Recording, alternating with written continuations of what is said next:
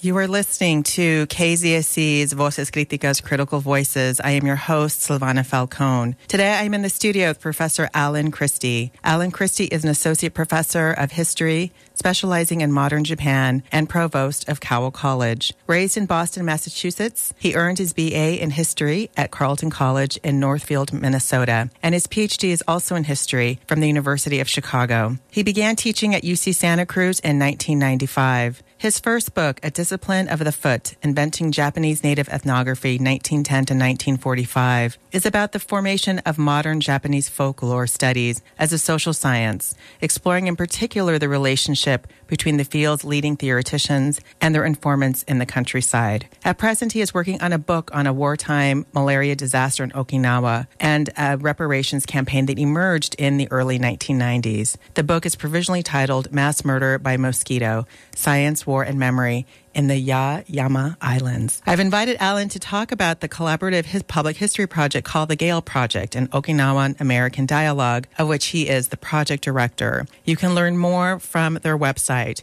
gailproject.ucsc.edu.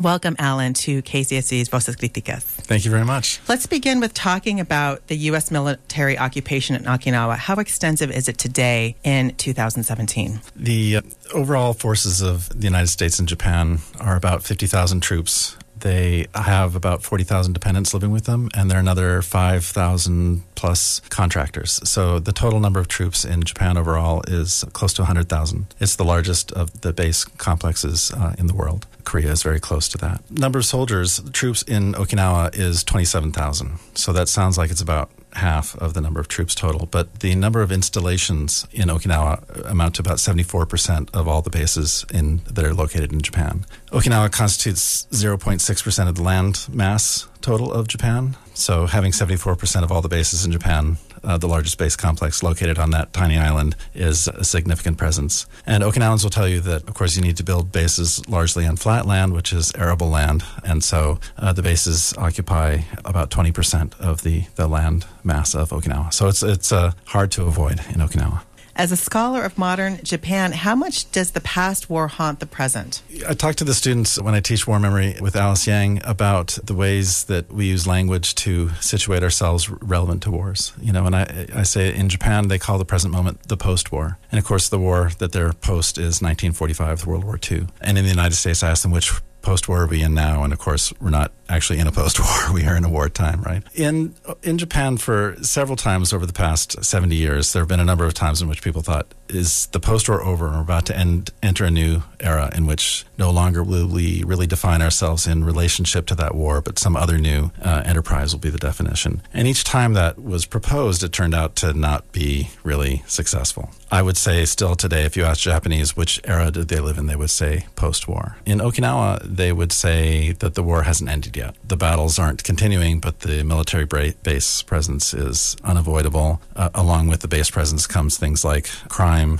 accidents, pollution, and other forms of risk. And so, the presence, the haunting presence of the war is powerful in Okinawa. There are other ways to talk about that, and of course that would have to do with how it's remembered. So not just whether it's felt as an immediate presence. And there I would say that in Japan, as a nation, the primary way in which the war haunts the present is probably through the post-war constitution, which has Article 9, in which the Japanese government forswears the right to engage in war as a sovereign right of the state. This is known as the Peace Constitution, and it's currently a hotly contested issue. The current prime minister would like to revise the constitution and remove that clause so that Japan could have a standing army without any constraints. Hiroshima and Nagasaki, it's a huge issue, right? Unique experiences in World War II and of the atomic bombs. And so you go to those two cities and you feel that presence in a very different way. It's not a strictly political issue. It's a lived issue in some ways. And then Okinawa, because it had the last land battle, another very strong relationship with the war, that a quarter to a third of the population died. So there's not a person in Okinawa who doesn't have a family member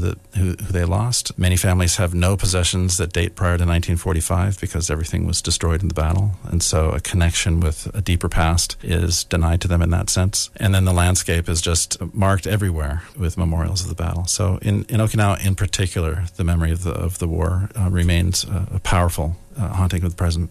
Who is Charles Eugene Gail, the namesake for this public history project? Charles Eugene Gail was a dentist who grew up in San Bernardino, went to dentistry school at the University of Southern California on a ROTC scholarship during World War II. He didn't finish school before World War II ended, so he entered the Army Reserve at that point in time. And in 1953, he was called up to serve in a hospital on Okinawa. We believe at the Torii Station base, which is the Army base that has a hospital in Okinawa. I say we believe because in 1973 there was a fire at the National Archives Military Personnel Records storage warehouse that destroyed a lot of records. And when we requested his records, when his daughter requested his records, we got back a charred fragment of paper is all they have left. So we weren't able to absolutely confirm this. But as a dentist, he went to Okinawa and spent a year there from December of 52 through December of 1953. And while he was there, he was an amateur cameraman who really, I think, had artistic aspirations. And as a dentist, he had access to photographic developing equipment. So he had a camera, he had film, and he spent a lot of his free time wandering the island as he could, taking pictures. And so the namesake of the project is a man who was a serviceman who took pictures in Okinawa and left some really fantastic pieces. So from those pictures, can you decipher the kind of maybe relationship he had with the local people? It's a good question. There are a lot of photos of people. He has landscapes, he has some technology, particularly coastal life, boats and whatnot. But there are one of the things that's striking about the collection is the number of really good portraits he's done of people. And he was using one of those cameras where you line up your shot by looking down from above into the viewfinder, right? And so that creates a different kind of relationship with the person that you're shooting the pictures of. So you can see lots of evidence of indirect evidence, but evidence to some degree of how they're engaging with him. And of course, one of the things that has been really interesting to me with these photos from the very beginning is, we're interested in how this American photographer chose these kinds of scenes as things to use his precious supply of film to take pictures of. What is drawing his eye to these things? But we're also really interested in what it was like to be in Okinawa and confronted in the midst of your daily life by this uniformed American soldier 8 years after the war had ended. So it really is interesting to look at those photos of people and think, what's the human interaction that's going on at this moment? They look good. That may be because that's what he left for us. There are a couple photos where you can see fear, particularly in schoolgirls. One of the things that drew American eyes was, and this is true in many Asian countries, children took care of their younger siblings, strap them on their back and carry them around, right? Lots of pictures, not just from Charles Gail, but from other photographers of this phenomenon of children carrying children. So there's some of those photos where he's got children, he's taken pictures of children. You can see that they're a little bit scared and not hard to understand. Why did his daughter, is it Jerry Gail? Jerry. Why did she pick the UC Santa Cruz Special Collections for these photo archives? Is there some kind of connection to UC Santa Cruz? Yeah, Jerry was a campus auditor, and so she was a member of the UC Santa Cruz family. And as she was retiring, she approached Shelby Graham, who's the director of the Sussman Gallery over at the Porter, to say, her father had died, I think it was in 2003, and she wanted to do a show in memory of his art at the point when she herself was retiring. So she took the photos to Jerry and said, do you think these are of artistic merit? He had been doing photography throughout his life. He went on shoots, was in shows with Ansel Adams, did lots of shoots in the Sierra Nevadas and whatnot. But it turns out that these photos that he took in Okinawa during that 1 year were the ones that he thought were his best photos. And he kept them with him his whole life. They were decorating his dentist office back in the United States when he came home and whatnot. So she chose those photos in particular because of the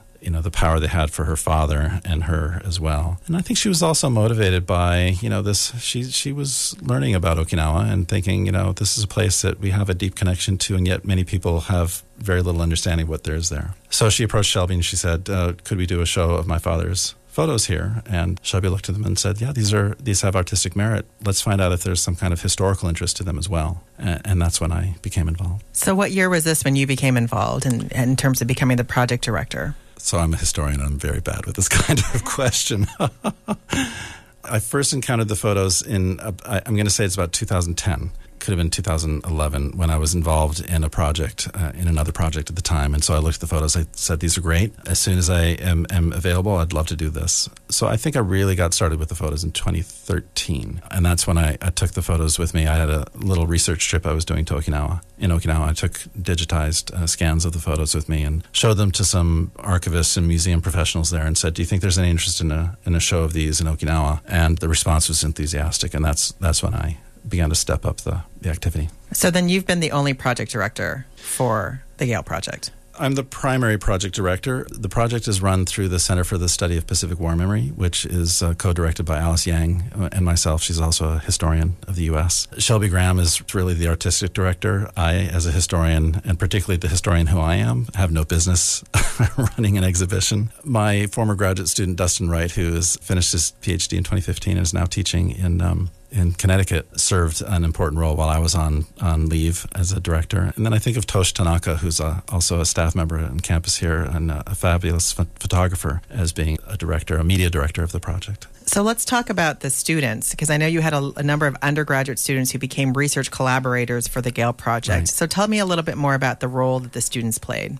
I've been trying to do some experiments, pedagogical experiments in the classroom over the last 7 years or so, in which I get students involved in research projects with me in a way that I hope will be closer to the professional experience of doing research than will often happen in a seminar when we're encouraging them to do research in some ways. But, one of the things that I, for example, learned late at graduate school was, you need to raise money to do this kind of work. So fundraising, project development, all those kinds of things, right? It had really been gnawing at me for a while that when we teach history, we often give them books that have the final end of a research project. We ask them to read the books and learn about history that way. And what they're learning is a series of facts and narratives, but they're not necessarily learning the process unless you reverse engineer it. So it began to feel to me like sometimes we could do a class in which we could introduce them to a research project that we don't know the outcome yet, and have them participate in that process that way. So the students are working with me through, we've gathered in 3 trips to the National Archives in Washington, D.C., about 9,000 documents of the American military rule in Okinawa. So we're managing those documents. They develop research questions out of the photos themselves. They do some web design, graphic design for different parts of the project. And I have a group of students who are especially interested right now in producing a podcast. So they get to think about gathering primary sources, raising questions, doing project development, but also dissemination, either via an exhibition or via a podcast or some other medium. That's fabulous. So tell me about the various pieces to the Gail Project, because I know there's a traveling exhibit, there's obviously the digital components, there's the physical archives. So if you could explain the different pieces, that would be great. Well, when Shelby first brought me the photos with Jerry to ask if there was any historical interest, the photos are not eventful. They're no pictures of strikes or marches or anything like that. They're very daily life kind of things. But they're also taken at a moment just before the Americans expanded the land appropriations for base construction in 1950. From 54 to 56, they expanded the bases 1,000%. So there was a huge land appropriation that happened just after these photos were taken that transformed everything. And so one of my first thoughts was, everything is about to change after these photos were taken. And another one was that Okinawans have one of the longest life expectancies in the world. And if we take these photos to Okinawa, we have an opportunity to do a photographic show in which the photographic subjects could speak back to us. If not the people themselves, then there are people alive today within whom these people in the photographs are living memories. So I thought, what would be really exciting to do with this show would be start a show here at the Cessna Gallery and then travel it to Okinawa and let Okinawans come to the show and tell us what they're seeing in the photos. And we could generate an oral history project perhaps out of that. The project really does begin with this traveling exhibition as a means to be able to engage a broader public, and not just Okinawans, of course, because if you have 50,000 Americans stationed there, and they've been stationed there since 1945, I don't know, we haven't yet calculated how many have rotated through Okinawa over the decades, but it has to be hundreds of thousands, if not millions. And in that sense, you have a place that has a lot of Americans who've had experiences there, a lot of Okinawans. And we are hoping that we can use these photos traveling around to different places to begin to elicit a public response to these via oral histories. So the traveling exhibition starts here, and then we're going to travel it to Okinawa and do a show there. And then we want to follow the Okinawan diaspora. So that would include places like Osaka, Japan, and Honolulu, Los Angeles, and Sao Paulo, and perhaps to Bolivia as well, and then come back to Santa Cruz at the end of all that. So the traveling exhibition, is a means to pry open a conversation with people about their experiences of the post-war, about the presence of the American military, or about being an American military person in Okinawa. And so along with the exhibition, we're developing a web page that will allow us to collect oral histories that could begin with observations about the photos, something like, "That's me, and my name is." We had a conversation with somebody a while ago who saw all the children without shoes, and she said, this is an American who had grown up on the base, she said, I remember we used to give shoes to the maids. That was the gift that everyone gave because none of their kids had shoes. And it was just a little observation from the photos that was actually quite telling of the relationship, I thought. But these people who could tell us stories are all over the country, and we can't travel to them. So the website was originally conceived as a place to enable people from all kinds of places to come to the site, to see the photos, to click on a button and turn on the microphone on their computer and to tell us a story. So we have the web presence in that sense. And it's been a long haul to build the technology for that. We're pretty happy with how far we've come. And the opening of the show has unleashed a lot of communications. We're having, in fact, a group of 12 Okinawan-Americans coming up from San Diego this weekend to tell us their stories. So now we're starting to look more seriously at how do we really develop the oral history dimension. And then finally, as I mentioned, we have this document collection that we've gathered, which the students are getting a really deep look at some of the means, methods, ideologies of rule in Okinawa. And the National Archives digitizes what it can, but this is not one of those high priorities. And so if you're interested in studying Okinawan history, you either have to go to Washington, D.C., or you have to go to Okinawa, where they made copies of these things. And so we thought it would be really interesting to be able to digitize these photos and make them available for researchers through our site. So we also have that element as well. You're listening to Alan Christy, Associate Professor of History, specializing in modern Japan. He's also Provost of Cowell College and the Project Director of the Gail Project, an Okinawan-American Dialogue. So obviously the project emphasizes the word dialogue in the subtitle. And I'm wondering if you could tell me a little bit about what you're hoping these dialogues accomplish in terms of maybe new understandings in the Okinawan-American relations. Yes, if you see the news these days, you know that it's a time of high tension in Okinawa for a variety of reasons. Of course, the primary reason is Okinawans would like the bases removed, ideally, reduced if at all possible. And of course, right now the Americans and Japanese government are in the process of building a brand new base on top of a coral reef. It's really a beautiful place, pretty pristine, and it's causing a great deal of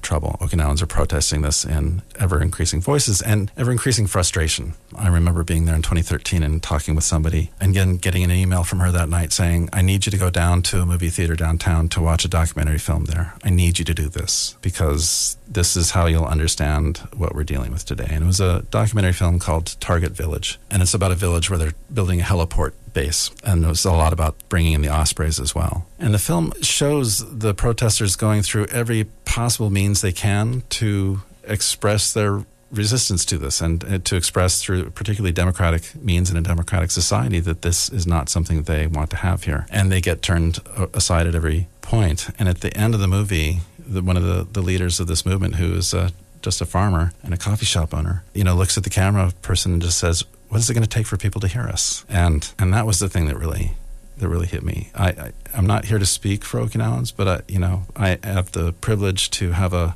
platform that I could help Okinawans speak about what their frustrations are. In return, I think, Americans who have been there have a lot of things to say about Okinawa, about what Okinawa has meant to them, much of it very positive. But in general, Americans, because bases are overseas, it's very hard for us to pay attention to them, to remember that they have an impact on other people. I'm not trying to find compromise or to find, a place where we can settle everything. I think the dialogue, it's about visibility so that we can begin to actually approach policy from a place of intentionality. And some empathy and some compassion as well. Absolutely. How do you situate the Gail Project in a regional context? In other words, can the Gail Project lead us to sort of new understandings about other parts of, for instance, the Pacific or other parts of the world? Yeah, absolutely. I'm teaching a class right now called The Nuclear Pacific, in which we think about the ways that nuclear weapons and nuclear power have been a powerfully determining factor in the region.